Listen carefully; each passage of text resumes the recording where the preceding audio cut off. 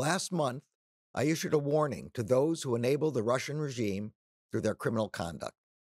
I said that it does not matter how far you sail your yacht or how well you conceal your assets. The Justice Department will use every tool to find you and hold you accountable. Today, the Justice Department has seized another super yacht belonging to a sanctioned individual with close ties to the Russian regime. At the request of the United States, law enforcement in Fiji executed a seizure warrant for the Amadea, a $300 million super yacht owned by a sanctioned Russian government official, Suleiman Kerimov. Today's action should make clear that there is no hiding place for the assets of individuals who violate U.S. laws. And there is no hiding place for the assets of criminals who enable the Russian regime.